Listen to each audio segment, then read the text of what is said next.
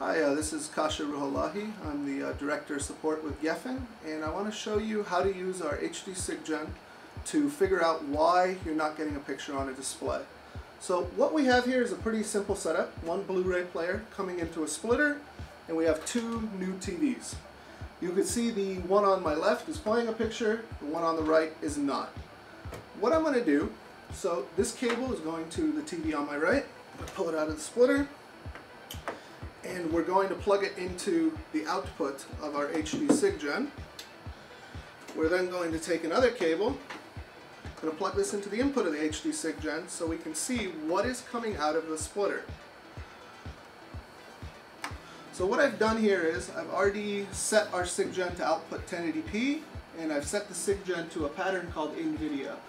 What the in video pattern shows you is, first off, if the signal type is HDMI or DVI, shows you the resolution, which is 1920 1080, shows you the color depth, which is 36-bit, shows you the color space of YCDCR 444, and down here you get a little bit more detail about what's going on with the 1080p. So it's somewhere between 1080p 23 or 1080p 24 is what this is showing.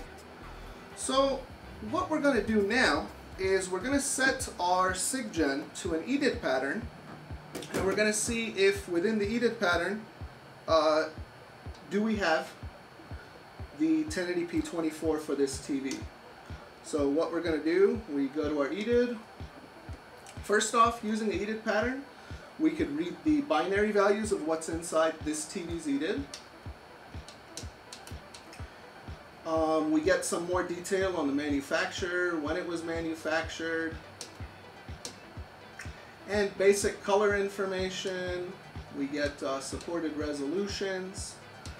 And lastly, in order to see what HDMI resolutions are supported, you need to go to the block 1, which is called the video block. So here you see the EDID of the TV and all the resolutions that are supported. And I don't see 1080p 24 in here, so there's a good possibility that's why it's not working. So now that we saw that our EDID doesn't have 24, the next thing we're going to try and do is actually set our SigGen to output 24 Hz. So I'm going to cycle through our resolutions. We have about 50 different resolutions in here, from VESA resolutions to HD resolutions. And we go to 1080p 24, and we don't have a picture.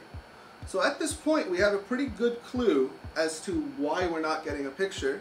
This brand new TV doesn't support 24 Hz. In order to fix this problem, you're going to go into the menu of your DVD player and you're going to turn 24 Hz off. So thank you for watching. For more information on the Gefen Toolbox HD Signal Generator or other Gefen products, please visit geffen.com or look up our Facebook page. For more information on this and other Gefen products, please visit us at www.geffen.com. A Nortec company.